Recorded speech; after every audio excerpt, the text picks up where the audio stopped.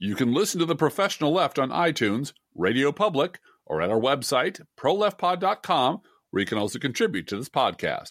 There's a PayPal button at our website, or you can mail us a letter and or a contribution at P.O. Box 9133, Springfield, Illinois, 62791. This is the podcast for November 22nd, 2019. It's not safe for work. Recorded live from the Cornfield Resistance, where everyone is in the loop. It's The Professional Left with Drip Glass and Blue Gal.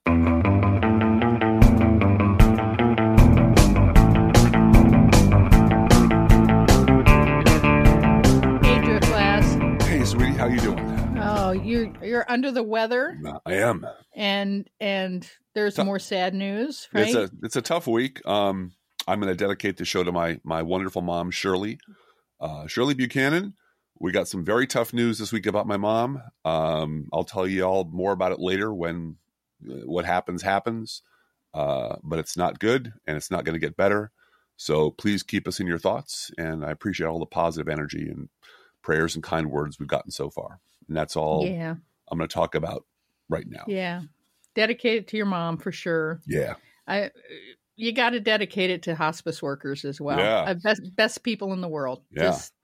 We've been dealing all week with good people, Right. watching good people do good things, and also witnessing a lot of very bad people. Yes, do very bad things. Seems like a very clarifying week for anyone who is on the fence at this point. There's no fence anymore. No, I feel like the fence is burned down. The good people, for the most part, work for modest wages because the work they do is important, and the bad people work for incredibly high wages, and they're evil. And it's pretty simple. That's a pretty simple divide. This week's episode is also brought to us by one of our oldest sponsors, Where the Good Lord Split Ya Emergency Farewell Party Planners, who are very excited to announce a brand new product line, the Forgive and Forget, especially Forget, Cake and Bourbon Pundit Combo. Are you a major media corporation who's had to give one of your Republican pundits a timeout for screwing up very badly in public? Well, now it's time to rehabilitate their career once again and get them back into the rotation. The good people at Where the Good Lord Split Ya have just the thing for your welcome back to the fold festivities. Visit the website today and order your personalized Forgive and Forget, especially Forget, Cake and Bourbon Pundit Combo. Offer code Steve Schmidt. And they're working on a almost commit perjury and fly off to Brussels package as well. Because you're a millionaire and you can do that. Yeah. But they haven't gotten that package quite together yet. Well, Susie Bright, who we've met in person. Oh, yeah. She's wonderful. Was asking online this week, why is Gordon Sondland smirking so much? The answer is, he's a rich white asshole who's going to be able to say, I didn't do perjury because I changed my mind. And then burn a whole bunch of assholes behind him, walk away scot-free, and go back to being a multimillionaire. Yep. So last week it was Bill Taylor, George Kentz, and Marie Yovanovitch giving testimony. This week it was Lieutenant Colonel Alexander Vindman, and fortunately he reminded Republicans on the committee that he's Lieutenant Colonel Vindman. He is top Ukraine specialist on the National Security Council. He's a thing. He's a person, as middle child used to say when she was about 10. I'm a person. He's a person, and he's a person. He's an illustrious person. Purple Heart winning, impressive as hell, honorable, upright man. And they tried to smear him all week. Yep. And last week as well. Jennifer Williams, the Foreign Service aide, who's detailed. I love this detail. She's with Vice President Pence's office right now. Right.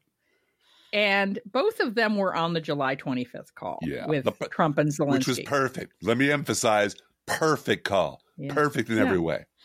Well, and this screwed over the whole argument of 3 minutes ago that all of this is hearsay. Yeah. And then came the Republican witnesses. Yes. Again, this is another hilarious detail. The witnesses that Republicans asked to have come. Kurt Volker, former special envoy to Ukraine, and Tim Morrison, former National Security Council aide. Again, these people have security clearance. They are professionals. These are people who know their subject matter. They are there to provide expertise, their personal expertise to the White House. They are there because the White House wants them there, wants their expertise. And an important note, the existence of these two underscores the fact that Republicans get to call whoever they want. They can't call insane people. They can't, call up Bill O'Reilly, Hillary Clinton's aunt. That's no. Adam Schiff said, no. You have a whole list of clowns and idiots. We're not going to let you call witnesses, but you can call fact witnesses. You can call people who know what they're talking about, who are connected to Ukraine and the call and are germane to the subject matter at hand. Absolutely. Call anybody you think is going to vindicate Donald Trump. Right. And the list of people Donald Trump has refused to allow to testify is much, much, much, much longer than the star witnesses, and there were 2 of them, or 3, who turned out to be, of no help whatsoever. Right. So, and then came Gordon, and you called him Ned Ryerson from Groundhog Day. Ned? Ned Ryerson? It sounds like him, too. Yeah, Gordon Sondland, smug asshole. She said, thank goodness there was an Irishman on the committee. Yeah.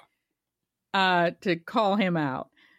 Laura Cooper, David Hale, and David Holmes. And also Fiona Hill, who played the part of Full Metal Bitch Angel of Verdun.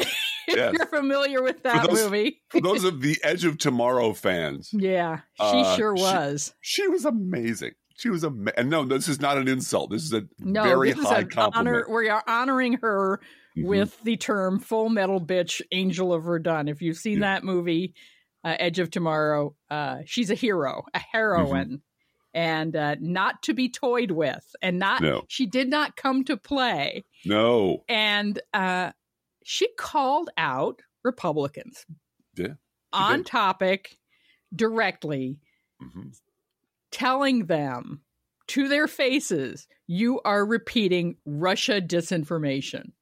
Right. And please stop it. She actually asked them to stop. Of course, they're not going to stop. Donald Trump was on Fox and Friends this morning for over 50 minutes, repeating Russia disinformation because he believes it, because he's stupid and narcissistic, and it fits his narrative to say so. And Brian Kilmeade and Steve Doocy found the carpeting and the tips of their shoes very interesting for all 50 minutes. But the dear leader is on the phone, and I guess we're just going to have to listen to him ramble on about CrowdStrike and Ukraine and conspiracy. And, everyone says this. That's what the word is. Well, and it really is exhausting. It is fucking exhausting. And sad and not something that we're sitting here cheering that finally Donald Trump's been outed. I mean, we knew that his crimes were going to come to the surface. Sure. That's not, I did a series of tweets yesterday, just hashtag Throwback Thursday, my tweets from 2017 saying, I have no doubt his crimes are going to come to the surface. Right.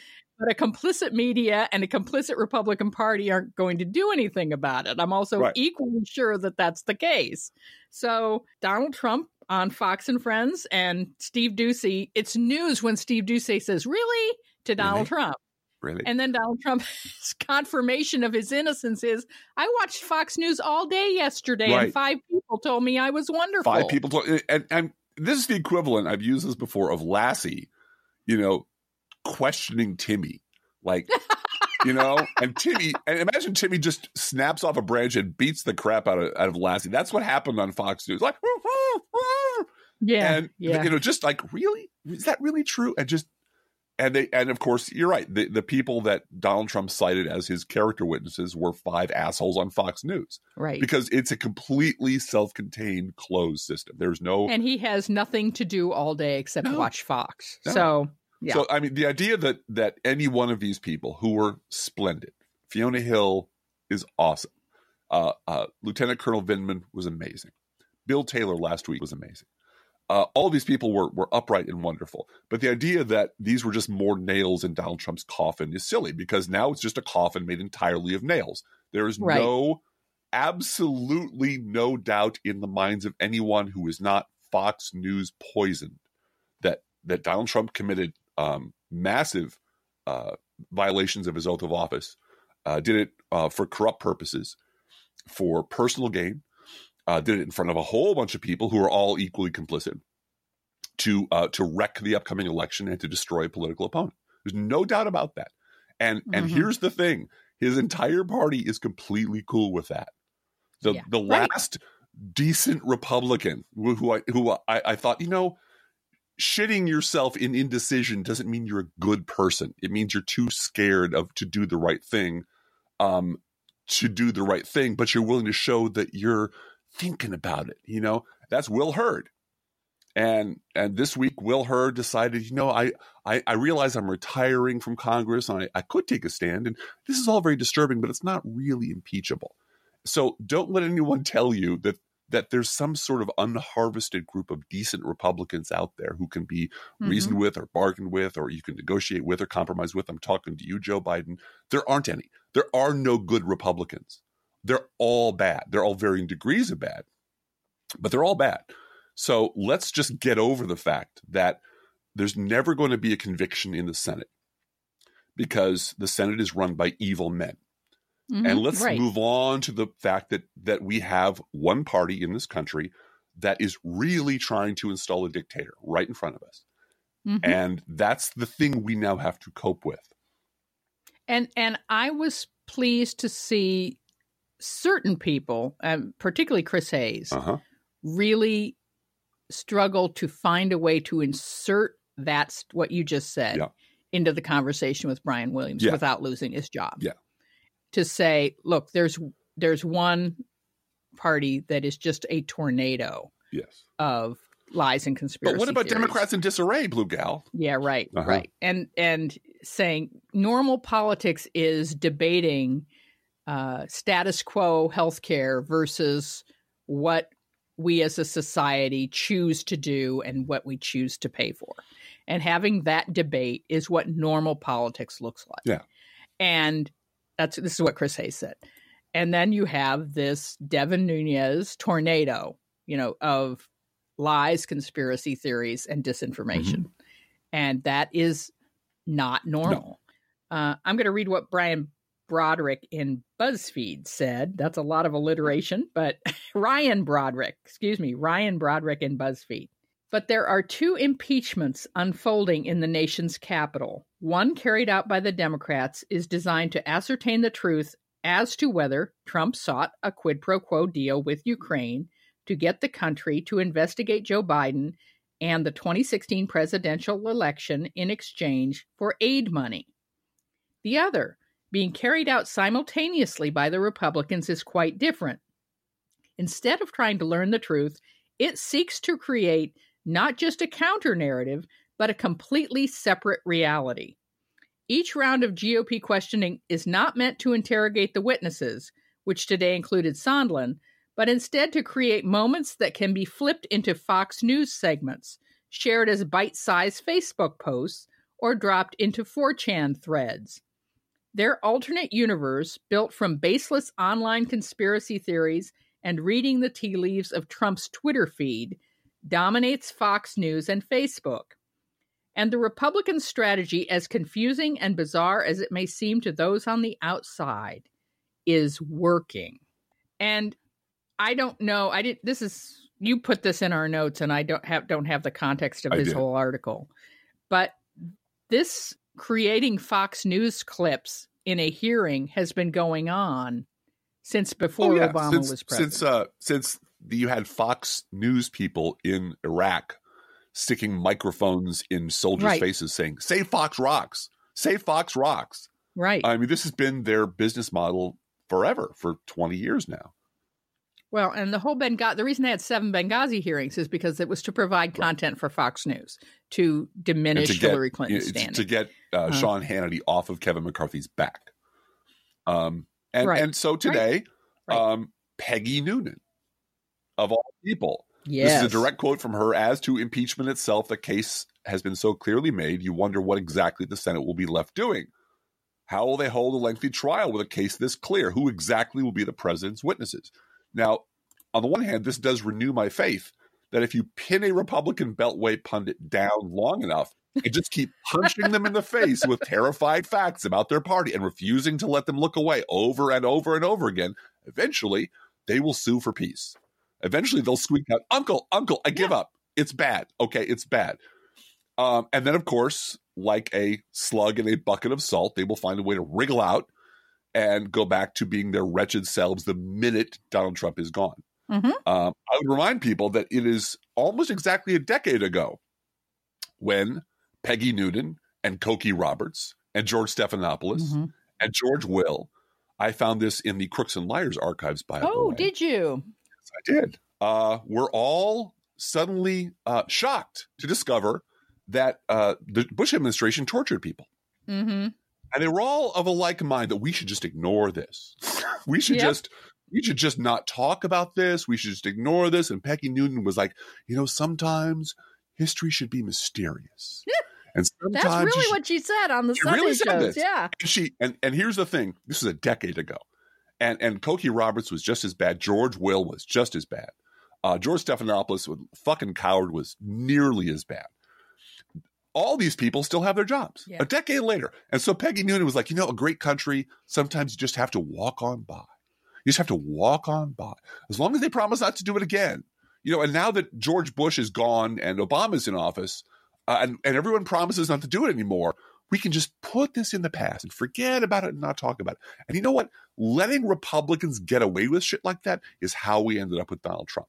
Letting creeps and scum like George Stephanopoulos and Peggy Noonan and George Will keep their jobs after they waded through shit for a decade to call liberals traitors during the Bush administration and sided with every Republican lie during the Obama administration. Letting those people keep their jobs and command the public stage all these years is how we got Trump. So I don't give a shit that Peggy Noonan now feels bad and is like shocked to discover that her party's full of Republicans. I really, really want to know from people who run media organizations where the fuck they get off having Peggy Noonan on their op-ed page to begin with. Now, I'm never going to get that answer, and I realize that. I've come to terms with that.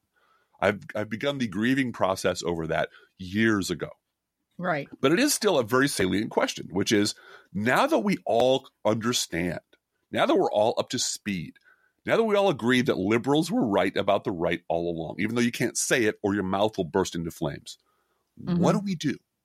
Now we have a third of this country who wants a dictatorship, who despises democracy, and wants to give their dear leader unlimited power to do whatever the fuck he wants. You said that to me this morning, and I was really kind of shocked by it. Because it's true. It is true. Absolutely true. The Republican Party would like to have Donald Trump be president for life. They would love it. They would love it. Because he is exactly who they've always wanted. A loudmouth, bigoted madman who will kick the shit out of anyone they don't like. And with no consequences to them. That is, and keep the brown people out of their country. Yeah, well, and get rid of the queers and the liberals and the mouthy women and all the people that they hate. If Donald Trump cannot be impeached and removed from office for what he has done, then he will never be impeached or removed from office for anything. And he's done. He could sit up on I've told this before, he could sit up on the Truman balcony, machine gunning tourists. And the Republican Party would say, well, what are you going to do? What are you going to do? Go and why is he shooting the people? Right. Someone actually said that to Allison Camerota. Well, shoot somebody on Fifth Avenue. Why did he shoot him? Yeah. I need to know why before I can make a judgment of Donald Trump. So the question is no longer, can Republicans be saved? They can't. They're gone. They're dead from the neck up. They're happy to be that way. They're never coming back. You can stop treating them as if they were decent human beings and fellow citizens, because they're not. They're a fifth column for Russia. So the question, I mean, you just gave Donald Trump license to kill. Yes, you did. In your book. Yes, you did. And you're happy about it.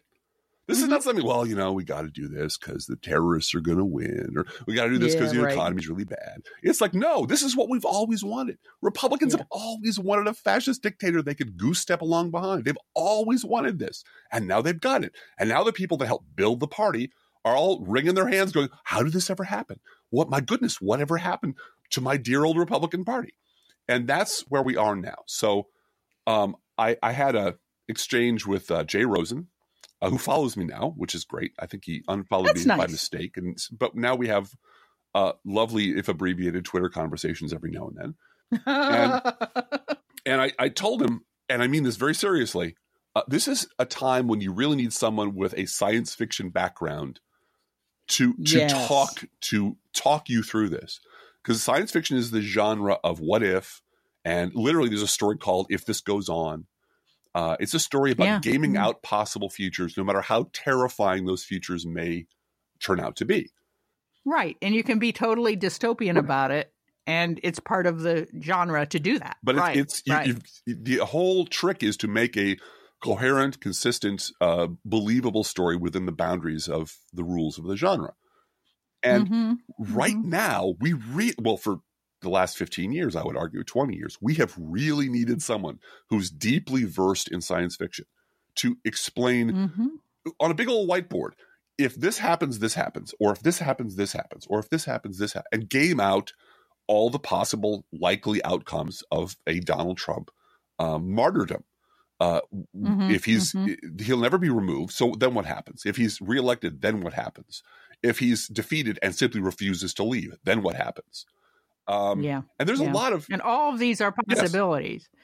He could fake a heart attack tomorrow afternoon, and, that is it within the realm of possibility. And then recover enough in 6 months to get a job at Fox. Have his own show on Fox. Where he would rally his people to burn the country down. So this horrible thing that the Beltway media and the Republican Party have permitted to grow in our midst is now fully in flower. Everyone can see it. And the people who are horrified at it need to have their eyes pinned open, Clockwork Orange style, forced to look at it. Because you built this shit. David Frum built this shit. Right. Michael Gerson built this shit. And the fact that they still have jobs in the media and their jobs these days are to, again, wring their hands and pretend, oh my goodness, how did this ever happen? Is sickening to me. Is absolutely sickening to me. So, but if you want to know where we're going to go, now that we all agree that the Republican Party has announced that it plans to kill American democracy in order to save their dear leader, where will things go? This is the great burden and privilege, I think, of being liberals, is nothing you and I have seen is playing out any different than the way we thought it would. Right. This is all shit we've been talking about between either pre-blogging or during our blogging years, literally for decades. Yeah. I mean, I did not predict that Donald Trump would win the election. No, I didn't. That was a shock to my system and everybody else's system. Yes. But how the Republican Party would play itself out in terms of supporting evil in order to win elections. Yeah. I mean, we knew that from Florida, right? We've known that for a long, long time. So I want to talk for a minute about something you said to me earlier today when Skyfall was on TV. And was it about rats? Yes, the Javier Bardem character. And I don't want to get into the whole rat story. If you've watched the movie, you know about the rat story. Good story. But the part where the villain in this movie says, this is not about justice or crime or anything else. This is about how I personally, the villain, have changed. Right. And I don't want to take on the role of any villains here, but I want to talk for a moment about how we as progressives and Democrats and activists have changed because of Donald Trump. Yes. And how we won an election in Louisiana this week. We won an election in 2018. Yeah, but this week we won we won re-election for the Democratic governor of Louisiana. Yes, we did. On essentially a healthcare vote. Yeah. And it was a very red state, a state where Donald Trump went and had a rally and said, please don't embarrass me. Right. And he won re-election. The Democrat won re-election.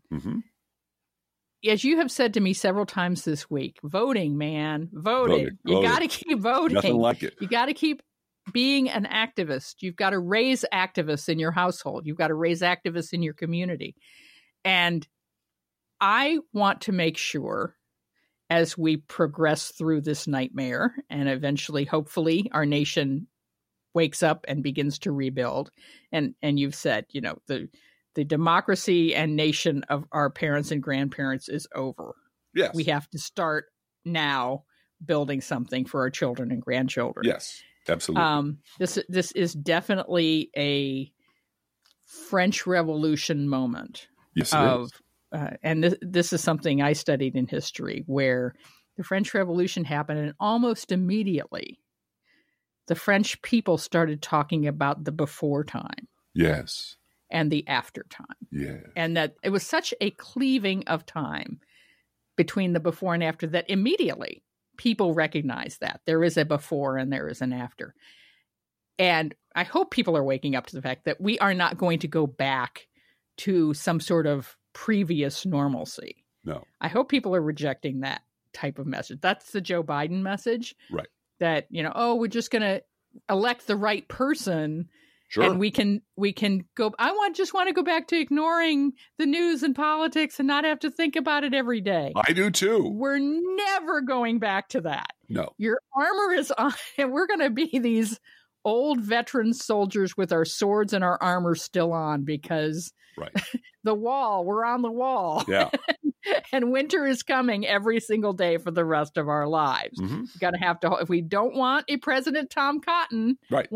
Trump can be in the ground. Mitch McConnell can be in the ground. And I'm going to be wearing blue feathers on my head. But the disease will go merrily on unless we stop it. The disease is still there. Right. You have to inoculate. You have to vaccinate. You have to fight. And I love the line that you had. I mean, I want you to get into the whole David Gergen debate thing. Because your writing on this is so brilliant. But maybe I'll just let you talk about that because I'm stealing your thunder. Oh, please. David Gergen. Well, you said in your notes, Ebola doesn't want to be healed. Right. Right. It doesn't want to be healed. David Gergen's can we get back to healing? I don't like Elizabeth Warren because she's so hectoring and Brian Williams is there's just this purity train that makes me itchy. Right. Makes me so sad. Oh, it's sad. And we really want to bring America together. Well, we want to kiss Ebola, right? Right.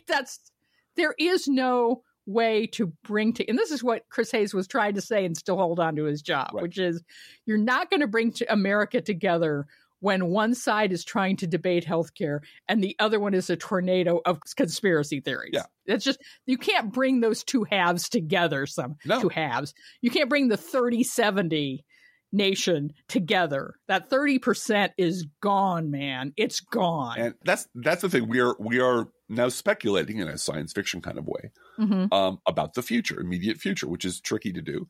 But we're wondering, okay, how will the people who control our public discourse, who've been lying to us, conspiring against us, and the both siderist nonsense they've been running for years, who've let Republicans off the hook time and time again, who've lectured liberals that don't make Republicans mad, just accommodate them, just give them whatever they want, just give them half of what they want, and let me go back to sleep on my big pile of money. What's their plan? Because they still control the stage. I can't get on television. You can't get on television. So the question is, what's their strategy for preserving their privilege in a whatever the hell comes down the pipe? And there's two halves to it, I think. The one is the David Gergen half. Yeah. David Gergen, who is very sad that Elizabeth Warren lectures people so much. He, he just wants to heal. And again, Ebola doesn't want to be healed, David.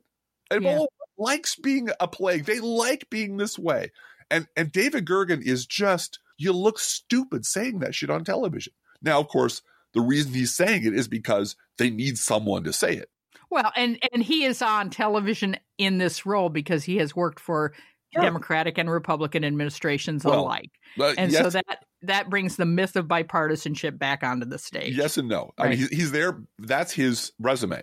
But he's there because the person running CNN wants that message to be their corporate that's the message. Point. Yep, right. That's what I was trying to say. Yeah. And it's very important that everyone remember, whether you hate Chris Cillizza or you think David Brooks is nuts or want Brett Stevens to wander off into the weeds or what the fuck is Steve Schmidt doing back on television, every one of these people is an employee.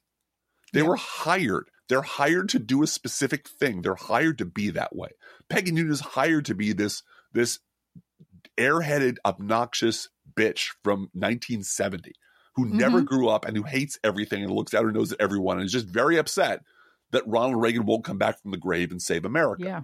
And I always think of Peggy Noonan, if you don't mind me interrupting. When I was a teenager, I had 10 grain. Yeah. Peggy Noonan is the wholly owned subsidiary of 10 Grain at Mock Paper Scissors. Yes. We only comment about her with permission from 10 Grain. Okay. That said, when I was a teenager, I had to go to this woman's house and pick up a piece of paper for Girl Scouts or something. And she was this incredibly wealthy person, not living in a house. She lived in a manor. It was unbelievable. And I walked into her house and she had literally carpeting the color of butter. It was light yellow carpeting in her living room. I mean, this is so foreign from anything that I had ever seen before, growing up with 3 kids in a house with 2 artists and so forth. But here is this lemon, light, pale yellow buttered carpet. And she's going to get me the paper, and she walks into her living room and she sees an ant on the floor. On the carpet. She said, "Oh my goodness, an ant got in my house." And she goes over with the tissue and she picks up the ant. Before she gives me the paper or anything, she's got to get this bug off her perfect carpeting, you know, where the maids have already vacuumed every morning. And my dad asked me later, I described this to my dad. I said, "Did she use the ant tissue?" You know, when I think of Peggy Noonan, I think of that moment that, you know, torture, we're not going to let that onto my yellow carpet.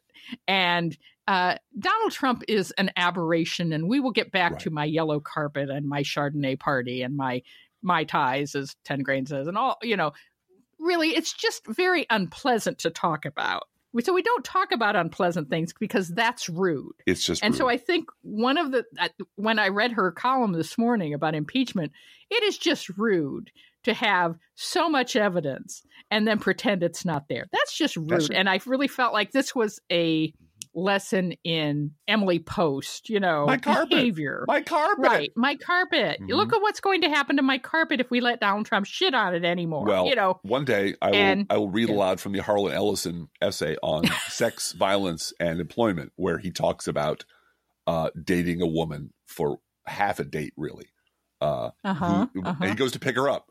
I think you've told this story before on the podcast, probably. Actually, but go ahead. And he goes to pick her up, and he pulls up in his shitty car, and she's in a mansion. And he walks in, and oh my God, it's all white. Yeah. And he walks in, and she's like ready to go, and he walks into this, you know, expanse of white carpet. It's just as big and wide as the Sahara Desert. And there's a thin plastic runner running down the middle of it, and he steps off it, and the girl says, "Don't step off the runner."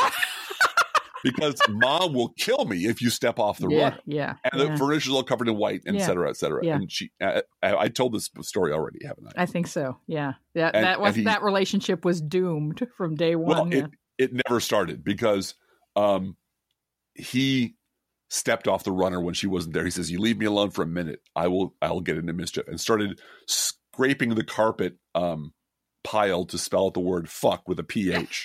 Very Chaucerian. And she came running in and saying, "Mom, not the carpet. And she grabbed one of those old-fashioned carpet sweepers to straighten out the pile. And he's like, and he grabbed her and said, "What the fuck is wrong with you?" And then she looked at him and said, "I want you to hurt me." Wow. Okay.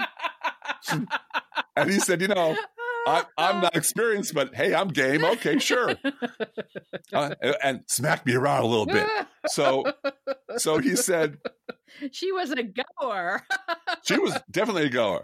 So, and this is her mom's house, of course. Of course. So he improvises by pulling a couple of ropes down from the drapes. Oh Lord. And ties her up between the heavy sofa and like stakes her out, like he says, like a goat at a watering hole. And she goes, "What are you going to do now?" He says, "I'm going to leave." And now that was a horribly cruel thing to do in retrospect, but he says, I imagine her mom coming home, looking at her staked out like a goat in a watering hole and going, "Oh my God, my carpet." Yeah, right. Because the first thought of these people is the proprieties. Yes, and that's Peggy Noonan. Absolutely. Yeah. It's just unpleasant to talk about torture. I'm just not going to do that. Right. And you are free to delete that entire part. No, that's if okay. You it's choose. Funny as hell. And this is the late Harlan Ellison. Yeah. But this week, speaking of Brian Williams, he said, looping back hard. Yeah. Brian Williams brought on Republican strategist Mike Murphy. Ugh. Mike Murphy, who was, and they both just sat there scratching their heads and lamenting what Trump had done to the good old party of Ronald Reagan. If Reagan were alive, he'd be spinning in his grave. Well, he's not alive, and he's not spinning in his grave. You mean Ollie North's Ronald Reagan? Yeah. Is that the one? Yeah. Oh, Philadelphia, okay. Mississippi, and this between these two, between David Gergen, insisting that Democrats nominate someone who passes muster with imaginary reasonable Republicans. Yeah. Who's not going to tax Peggy Noonan's carpet. Right. Well, who won't mention the past. Right. Who won't mention the shit they just did. Who will just don't. It's makes them very uncomfortable for you to talk about the fact that they're awful, evil, smelly human beings who want to destroy America. So just don't say that. Just pretend that just happened. I'm gonna say something that I hope is not going to upset any of our listeners. Oh, that ship has sailed, honey. I love Kamala Harris. I adore her. I think she'd make a great president. If she's the nominee, I will enthusiastically support her. But part of me just wants so bad for her to be Attorney General of the United States. Yeah. I want someone like her. Yeah. I mean, she would hire someone like her to be Attorney General. And it's time to not forget the past. It's time for a vigorous unearthing of everything that has happened in the past since 2015. Since 2015. So you can start there. We'll start at 2015, but we're going to unearth everything that happened. And we're going to have real indictments and real jail time. And we're going to have real justice for all these fuckers. Because it's not enough. You know, I know Trump's going to try to pardon his whole family and his whole everything. And that doesn't mean that you can't start turning up dirt in Florida. There's a whole bunch going on out there regarding Florida and the elections, and some Democratic state senator candidate, her whole campaign book was hacked by the Russians, and her opponent brought it to a debate. It somehow got to the Republican opponent. Oh, golly. From Russia. How'd that happen? I mean, it's so corrupt. There's no reason the federal government can't go down there and just turn every voting machine upside down. Say, no, we're going to have paper ballots. This is now the law. Paper ballots in every state, or we give you no money for election support at all. This is why we had a Voting Rights Act and the Civil Rights Act. Right. New Voting Rights Act. And here's the deal. Everybody has a paper ballot and we scan them. And you have federal, we're not going to tell you how to run your elections, but we are going to tell you which machines and which ballots you can use, the type of ballot you can use. And there will be federal observers there. Yeah. Just like the UN we'll sends send federal troops. Right. We will send troops down to observe the elections. Right. Yeah. Because this is now a corrupt third world, petty dictatorship, and we have to ensure free and fair elections with blue helmets on the ground. Right, right. Anyway, that's the master plan. The master plan is it's always the same. It never varies, so it's not hard to see when they start to unroll it, when they start to roll it out. But it's, on the one hand, David Gergen insisting Democrats must nominate someone who is acceptable to reasonable Republicans, who simply do not fucking exist, except in his fevered ancient imagination. And Mike Murphy and Brian Williams pretending that the GOP was just fine before Trump showed up. Everything was fine. Everything's just fine. Let's just not talk about it. And that's life after Trump. Now, I say screw the GOP. They're unreachable. They might as well be living on the moons of Jupiter. You'll never reach them. Let them shuffle off to whatever unquiet grave they're headed towards. They're done. You can't reach them. Stop trying. But this sick Beltway, both siderist, accommodationist cult that dominates our media, that has its foot on the throat of our media, that has to go. And they need to live in our world. They need Democratic validators to sit on the stage with them and nod to sell their snake oil. Yeah. And that's where they're vulnerable. I've said this many, many times. The right is completely invulnerable. They're completely shelved off. There's no way to reach them anymore. They're in the bunker, and that's where they're going to stay and die stupid. The middle has to come out and deal, because the whole point is you have to find a middle ground between both sides. They have to acknowledge Democrats exist. They have to acknowledge they have to have both sides. They have to have that side, right? And the minute they require liberal or Democratic validators to stand with them and sell that's when you stick the knife in. That's when you say, no, the problem is that Brian Williams has a fucking job on this network. That's the problem. That is the problem. Well, or at the very least, you go as far as Chris Hayes did of calling Devin Nunes a snake oil salesman and a tornado of shit. Right. I mean, he didn't say shit, but that this is not something that we can compromise with because it's not based in anything real. And you could just see Brian Williams' face so uncomfortable because don't talk about. Don't talk about my Republican friends that way. He went right to Claire McCaskill at that point. He went right to Claire McCaskill. Claire McCaskill, tell us about the Senate rules. Right. That's how he dealt with it. Right. I mean, there is a training that goes on for these anchors. I mean, this was Chuck Todd, getting called out by a congressman to his face, and he just looks down at his paper and goes on to the next sentence. Now I have to talk to Claire McCaskill, and I'm going to ask her about how does the committee rules work, and that's how you deal with truth on the stage. I'm looking forward to Jake Tapper's show about gaslighting in the media. No, he's producing a show on how journalism is failing to deal with the fact. For real. Jake Tapper. About how this is in the era of Trump. Of course, it's like, let's not talk about anything before Trump. Let's not talk about how all the people on this fucking panel caused this problem. But that journalists are having a really hard time coping with the fact that there's a pathological liar and the party of traitors. Well, he's right, and I pray for him to do a really good job with that. I really do. So I fear he won't, but I pray he will. Hey, I heard Paul Krugman went full Driftglass. He did. How was it for you, Driftglass? He was okay. The paragraph before the one I'm about to read, he praises Bill Kristol. He says, there are people like Bill Kristol who we will never forgive for misleading us. No, Paul, lying us into war. He lied us into the wrong fucking war. And never missed a meal, never skipped a beat, because he's wired in with the scumbags who run the media. He's wired in with your boss. That's what David Brooks at your paper still has a goddamn job. But he said, you have to admire their political courage now. We really don't. They got caught on the wrong side of a scam. Now they're trying to find a way back into the party that they helped build and that threw them out.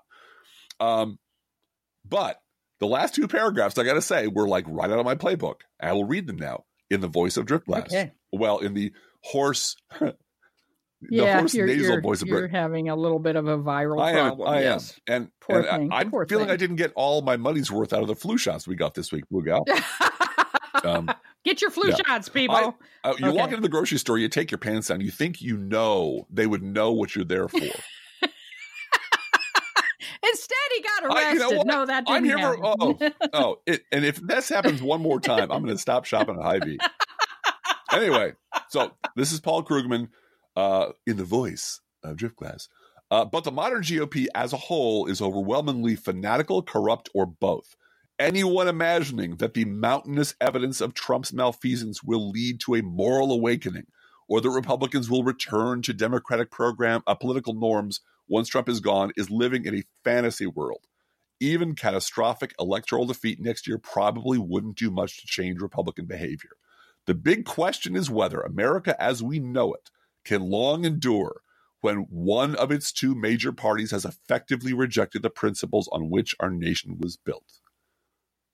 Which sounds a lot like yours truly from the Bush administration. Absolutely. This nation cannot endure half fox and half free. Half fox and half free. 2003. Driftglass. That's right.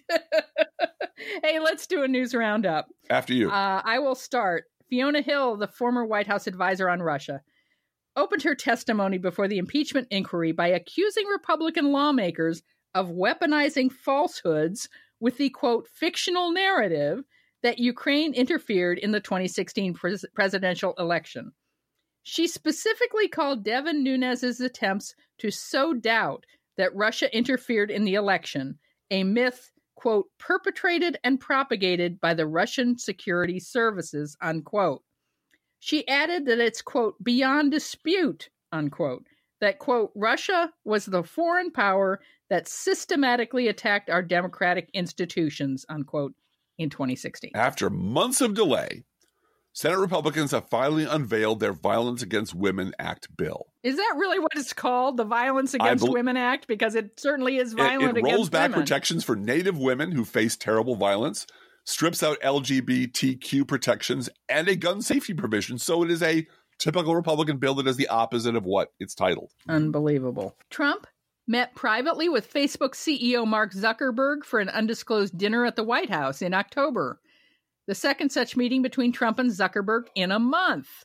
And Facebook board member Peter Thiel also attended the dinner. I bet they talked about ad buys. Oh, I'm sure they talked about algorithms and code, that kind of cool stuff. The Democratic debate happened this week. It was fine. It was very well moderated. It was watched by almost no one. which is a shame. It was drowned out by the impeachment hearing. That's my theory anyway. Like Scott Joplin playing in a tent next to John Philip Sousa at the World Columbian Exposition. Biden fucked up really bad. Tulsi Gabbard got her chestnuts roasted, and none of it moved the needle on anything. Yeah, and I think it's partly that. I think it's also partly that there are people like Tulsi Gabbard on the stage, and people just don't have time for that. No.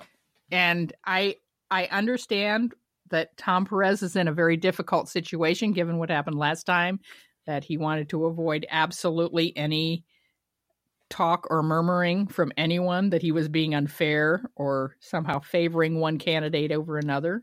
Yeah. But the requirements for the fourth debate, 90 days out, are way too easy when you still have 10 people on the stage. Well, and if you went over and read the Glenn Greenwald feed, which I did, because that's probably what made me sick. I was going to say. You would realize that it doesn't matter what Tom Perez does. That Glenn and his goons and people like him are going to scream that the fix is in, the fix is in, the fix is in, no matter what happens, what happens. So, is Glenn Greenwald in favor of Tulsi Gabbard being president of the United States? She's very, very, she's an anti-war candidate with a lot of good credentials. And there's a lot of pictures of her on Fox News and pictures of Glenn and she's going to have a full-time job at Fox News after he does. 2018. So why wouldn't he? Yeah. But it was that kind of, well, let's put this to the test. Let's see what really happens if you. Yeah. Oh, the debate is shit, and MSDNC is in the tank for whoever. Oh, so Lord. It okay. That's we tried. I'm really looking for Tulsi Gabbard is the diamond and silk of Hawaiian congressmen, so she's going to be great on. TV aloha means hello and goodbye, Blue Cow. So goodbye, Tulsi Gabbard. Goodbye. Apparently, she's not running for re-election to the Congress because she raised $11. Oh well. Her congressional campaign raised $11. That's okay. She has a bright future on Fox News. She really does. Fox News. She will never miss a meal. That's right. The House is now investigating whether Donald Trump lied to Robert Mueller based on the Roger Stone trial. Yeah. Which, by the way, Roger Stone's going to go to jail. Yeah. There's some more good news for you. Fun fact. Donald Trump did lie to Robert Mueller. Yes, he did. In writing. And that's the other thing. It's written testimony. Yeah. Oops. So, that's right. You wrote it down. Wrote it down, asshole. Now we know. A New York State judge denied Trump's request to throw out a defamation lawsuit against former Apprentice contestant Summer Zervos. Zervos was among the more than 10 women who came forward during the 2016 presidential campaign and accused Trump of sexual assault and misconduct. And there are more since then, but there were 10 before the election, right? Yep. The U.S. broke off talks with South Korea over the cost of the military alliance. Trump demanded that South Korea pay nearly $5 billion to station 28,500 U.S. troops in the country, a fivefold increase in charging them for that. South Korea responded by agreeing to a bilateral defense agreement with China. So everything's going real good in Southeast Asia over there. Yeah. Hell of an infrastructure week, Blue Gal. Yeah, right. The Secret Service spent more than $250,000 at Trump's private businesses in the first 5 months of his presidency, paying Trump's company an average of $2,000 per day. And thank you to the tireless lawyers and activists who filed FOIA requests, which are not easy to do, to get that information out. There's a lot of behind-the-scenes stuff, David Farenthold types out there who aren't on TV, who don't have a New York Times or a Washington Post salary, and are working for nonprofits to fight for the resistance, unsung. And we should be very grateful for all of them. Gordon Sondland, speaking of people who have a paycheck, the U.S. ambassador to the European Union, he's on his way back to Brussels, but before that, he testified that he and senior administration officials, quote, followed the president's orders, unquote, to work with Rudy Giuliani to pressure Ukraine into announcing investigations into Joe Biden and the discredited conspiracy theory that the country helped Democrats in the 2016 election. He testified that he, Energy Secretary Rick Perry, and Special Envoy Kurt Volker coordinated with Giuliani at the, quote, express direction of the President of the United States to, unquote, to pressure Ukraine into launching the investigations. Sondland also said he directly communicated the quid pro quo arrangement to Ukrainian President Volodymyr Zelensky. Sondland provided House impeachment investigators with emails and texts showing that the acting chief of staff, Mick Mulvaney, Secretary of State, Mike Pompeo, Rick Perry, and others were all aware that Trump conditioned a White House meeting for Zelensky on his willingness to launch investigations. They knew what we were doing and why, Sondland said. Everyone was in the loop. It was no secret. You know who else knew? Pence knew. Pence knew. Mike Pence knew. Yes, Sondland also testified that he told Mike Pence before his September 1st meeting with Zelensky that he had, quote, concerns that the delay in aid had become tied to the issue of the investigations. They all knew. Trump described Sondland's testimony as fantastic and said it proves he did absolutely nothing wrong. He also said he didn't know Sondland that well, but he seemed like a nice guy. This is his ambassador to the EU. Right.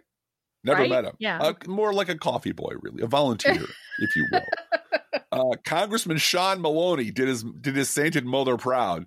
He did. Because he dribbled Gordon Sondland around the court for a bit before slam dunking him in front of millions of people. This was the only moment during the entire impeachment hearing when someone managed to wipe that smirk off of Sondland's face. And in our house, when Sean Maloney comes on the TV, it's a very Irish moment for Driftglass. Oh, God, yeah. Driftglass, your people, Driftglass, your people. I'll claim him. I will claim him. Yeah, absolutely. Sean Patrick Maloney. Uh-huh. You know he's got a brother that's a cop and a brother that's a priest. Oh, God, yeah. You know. And his mother takes a nip a time or two. Yeah. Yeah. She likes the priest, but she'll settle for the congressman and the cop. The priest is her favorite son. Is that God, it? Yeah. You know. Don't tell her he's gay. All right. As I said before, Roger Stone is going to prison. He is. Tuesday this week, Donald Trump returned to one of his lesser known go-to lies. I love this lie. Quote, I was actually the man of the year in Michigan about 10 years before the election. If you can believe it, I don't believe it because, fun fact, there is no such award. And Donald Trump has previously claimed he got it 5 and 6 and 7 years before the election. He keeps changing the year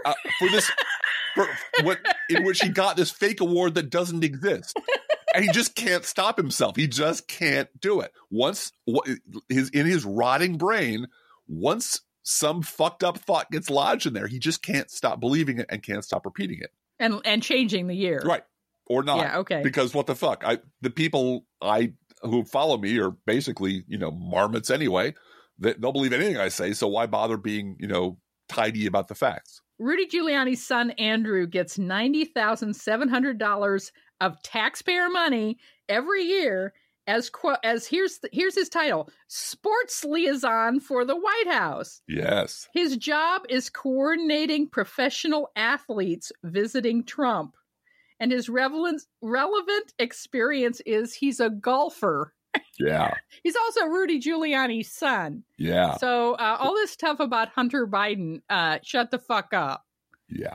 This is taxpayer money going to Rudy Giuliani's son, Andrew, to schedule sports teams for $90,700 a year. And now that the case against Donald Trump is as airtight as it could be, right on cue, Donald Trump's number one bug-eating Renfield, Lindsey Graham, has decided that now is the perfect time to launch his very own probe of the Bidens, Burisma, and Ukraine.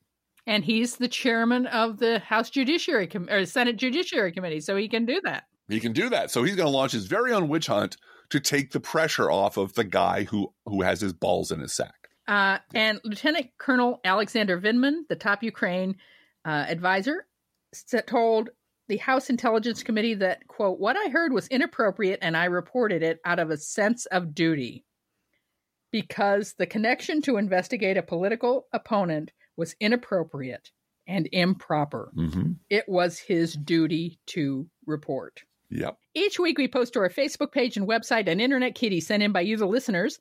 This week's Internet Kitty, this is the first time in the history of Internet Kitties that the kitty's human has sent us a Google Translate voice of the kitty's name. So here it is. Zorya Polonochnaya. So it's Zorya Polonochnaya. She was named after the youngest of the Zorya sisters in American Gods. You people are trying to kill me. I swear you people are trying to kill me.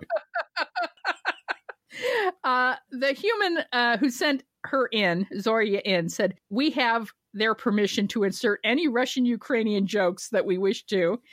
We talked about this, and we've decided that Zorya actually is Ukrainian, but she moved here from Ukraine to get away from Rudy Giuliani. Right. And then she got here, and what does she see every goddamn day? Rudy goddamn Giuliani is everywhere. Recorded live from Kyiv. This is episode 2, Rudy Giuliani podcast. Everybody clap. You can never escape Rudy Giuliani. And of course, Zorya says da in Russian or tak in Ukrainian to Freshly Poured Cat Food, our fake sponsor. Whether you serve pet store perfection or dollar store dreck, your pet will sit on the kitchen floor and demand that the food they eat is only freshly poured.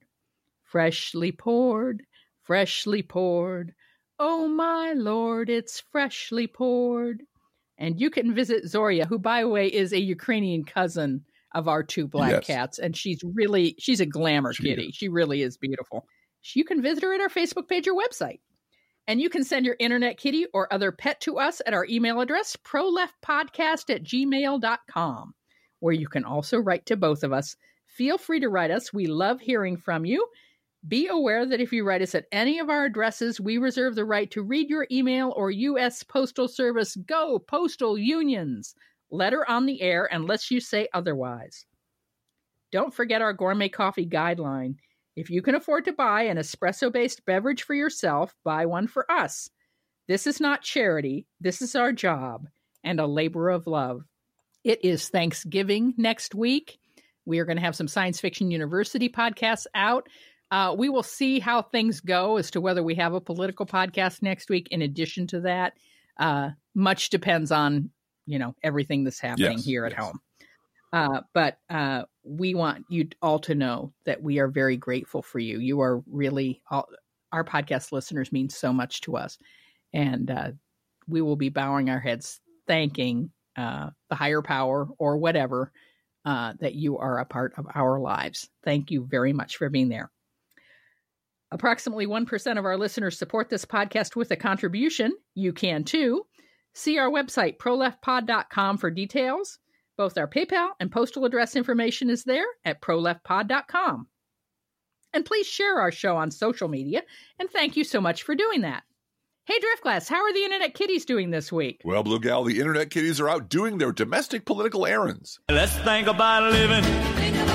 Let's think about loving. Let's think about the hooping and the hopping and the bopping and the loving, lovey-doving. Let's forget about the whine and the crying, the shooting and the dying, and the fellow with a switchblade knife. Let's think about living. Let's think about life.